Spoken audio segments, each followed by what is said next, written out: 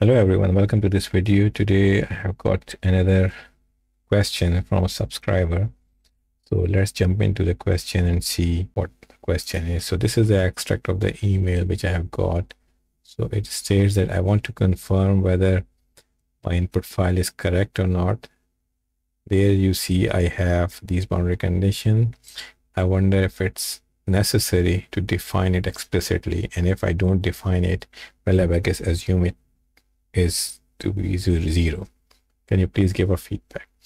Okay, thank you very much. So basically this is just a continuation of the previous email in which the subscriber asked that the subscriber is trying to perform a biaxial loading simulation and wanted to know if the boundary conditions that's applied are correct or not.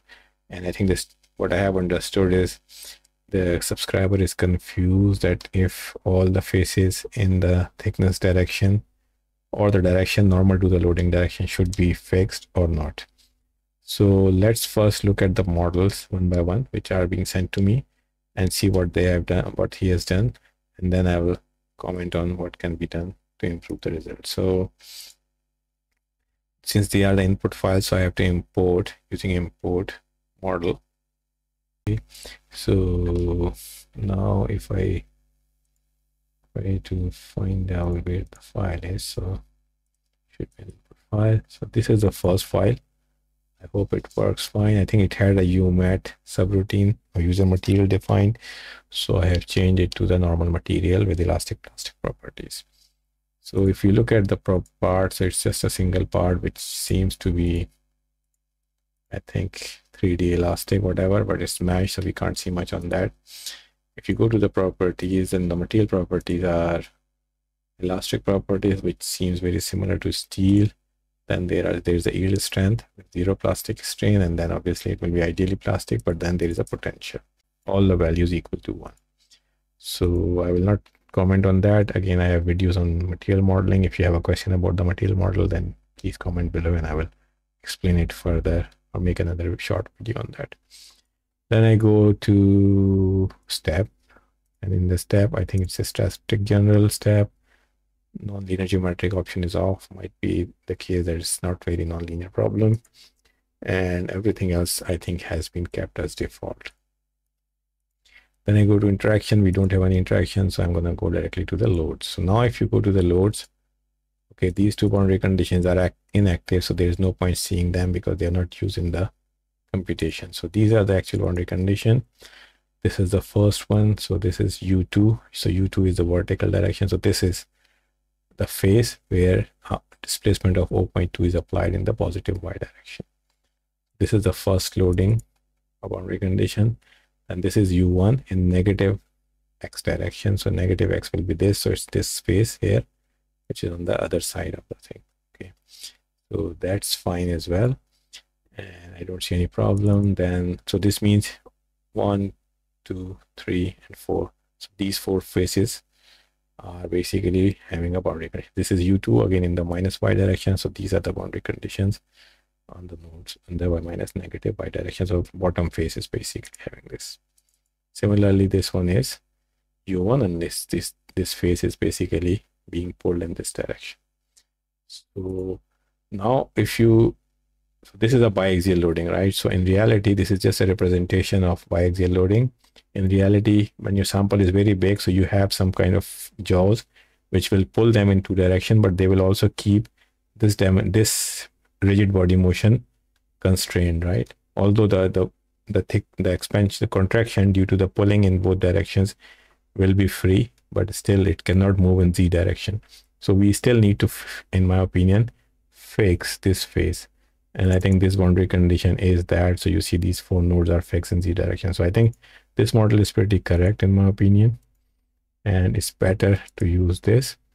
And let's run it and see it goes okay or not. So AG1, and I call it COR1 because I presume it's a correct one. So I always go with full precision.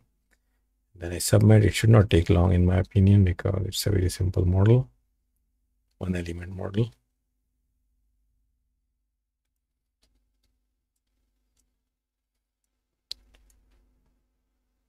So yep, it's fine. Boundary input file conditions are fine. And you see it finished in no time. So now if you go to warnings, there are warnings, but these warnings are basically for the case that you have used an yield strength value of 300, but your loads are very high. So in the first increment or whatever, your load has caused the material to already yield without going first starting with the elastic property. So you need to really carefully select the time increment to define the properties correctly. Other than that, I think this is fine. I don't see any problem. If you go to the results, then you should see contraction in this direction while expansion in X and Y direction. So if I press this, then you see it expands in this direction while you have a contraction in this direction. So you see how it looks like. So it only had one increment because of the time increment given to it. So I think this looks fine to me in my opinion. Let's look at the other model which was sent to me as well by the same to check if that one is also correct or not. So this is this model here. And in this case, if you look at the properties, they should be the same most probably. Yep, elastic properties, plastic properties, and the potential. So that's done. Step should be the same. Yep, it's the same. No changes here as well. Okay. Again, they have used one increment here. And loads, again, the loads are very much the same. I think it's the same model, but you see that one of the boundary condition is missing. So these are all the boundary conditions in the other directions, biaxial pulling direction. And these two faces now are free, completely free. Now what's going to happen, although these boundary conditions are correct, but in reality, this one of this face has to be fixed, either this one or that one. And it's just because otherwise you will have a rigid body motion and you will see some numerical singularities which will come into play. So let's create a job here. And I will call this as IAG 2 incorrect, I would say. All the time. And then I will submit. I think it should not take long as well because it's very easy unless it comes across some convergence issues. So if you look at the thing now, so you see everything is fine, it runs fine, and you will see some singularities. And when you see here 1U, 2U something here, then it means there were some convergence issues here. So you see there were some places where you had these issues. And most probably this is because of the rigid body motion. So now if I look at, let's say the message file, then there it should be some warnings about singularities. And you see here solver problems, numerical singularity in degree of freedom 3, because this is static analysis, so you will always have infinite problems. And I think I have a nice video on removing the numerical singularity issues in my channel, so have a look at that as well. Okay, so having said all this and motivating you that which could be more correct than the other and which could have more sort of convergence issues like numerical singularity in terms of these two models, in my opinion, the best approach for a biaxial loading would be as I'm showing you here. So maybe I will just create another model here. So if I say, let's go to this model, if there is nothing there. So what I would do, I'm just going to run, not going to run it, but I will show you the boundary conditions and loadings to do so. So in this case, I will go with the same 3D deformable extrusion. I will create, let's say, something of size, I don't know what size was it, but I'm going to go with 20 by 20 by 20. And then I will say extrusion, and I will also extrude it to 20. So it's like a cube. I'm not going to create any properties for the time being. It's just for demonstration because you already have seen everything. So step, I would say again, I will go with the static general step. So I will go with the static general. Press this as off. I will keep everything for default as the user did, but I normally prefer it to have more outputs than just one output. So I will change it to 0.1, and this will at least write, if the total time is 1, then it will at least write 10 increments for me. And then I will go to the loading, and then this is the thing which I will do. Before that, I have to go to assembly and I have to bring the part here as well. Otherwise, I won't see it in the loading module. And now if I go here, I'll just go create, and I will first create a displacement boundary condition. And what I do, similar to the uniaxial case, I already have a simulation video on that. I will fix U3 in this direction. And for this phase, then I will go with this phase and I will fix it in Y direction, U2. And then I will fix this phase in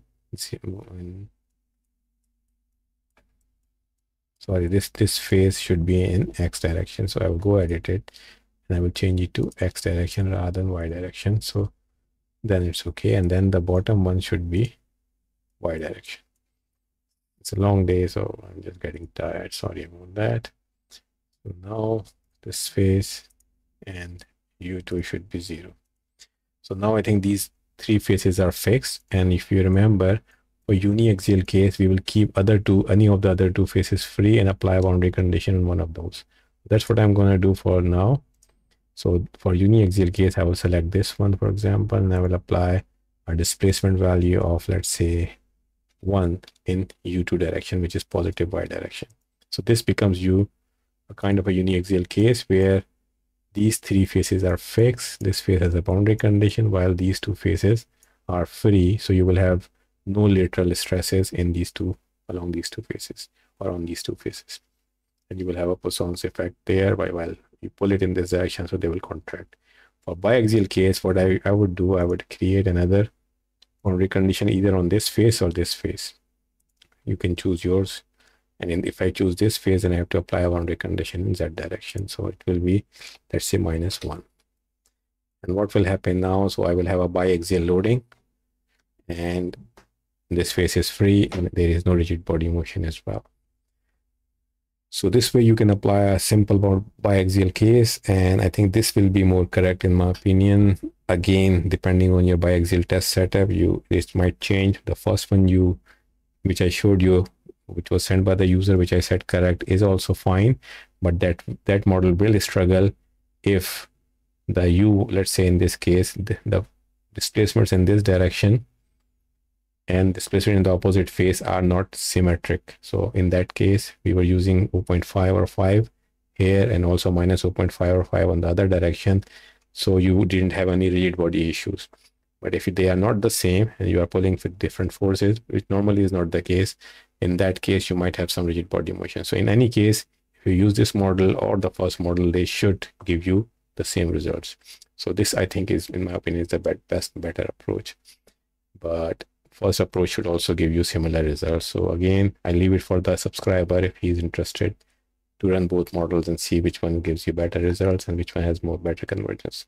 So I hope this made sense and you had some learning through it. So have a good day, and if you have any problems, then get back to me or comment below, and don't forget to like my videos. Thank you. Bye for now.